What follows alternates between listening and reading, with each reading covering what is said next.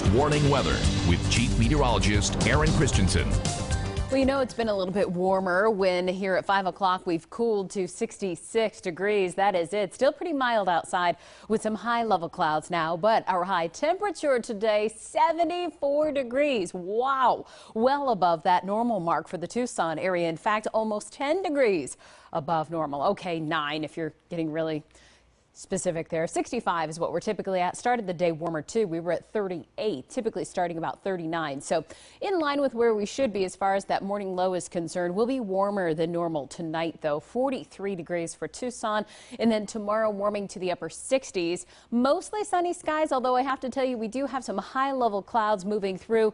Could even bring a slim chance for showers to the north and east of Tucson. We'll talk more about that in just a moment, but still from a temperature perspective, pretty mild. 61 for Benson, 62 Douglas, 66 Oro Valley, and 67 for Green Valley. So our clouds are on the move. If you look really carefully, you can see sort of like this counterclockwise swirl to the clouds here just off the coast of Southern California and northern Baja. And that little spin is enough to kick up some of these clouds in our direction. We're kind of in a dry slot today, but expecting a few more clouds in our skies tomorrow, especially right along that Arizona-New Mexico border. Now, the lion's share of the rain that falls from these clouds will fall over southern New Mexico, but there is a slim chance we'll have a little bit of spillover into extreme eastern Arizona. So we'll watch for that tomorrow.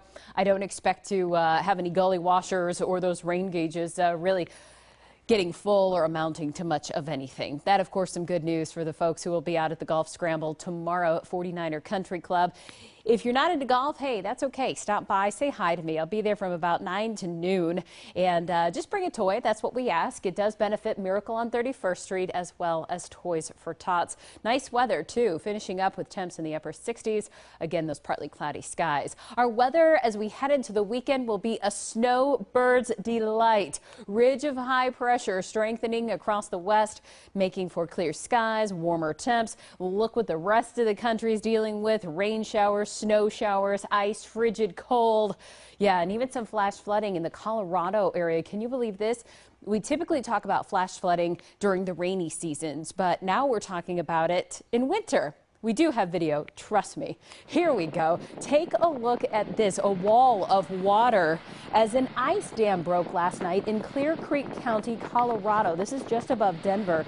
You can see it was kind of holding back plenty of water and ice rushed down the Rockies last night. And by the way, if this, the name Clear Creek County sounds familiar to you, that is where they had all of that flooding just this past summer because of some of those fires in the mountains. So definitely a bit of a mess there. Here's a look at that 7-day forecast for you now. 67 degrees tomorrow, 63 Friday, and mostly clear skies aside from that little hiccup of cloud cover and that slim chance for rain tomorrow. So that cold didn't last for long. Nope.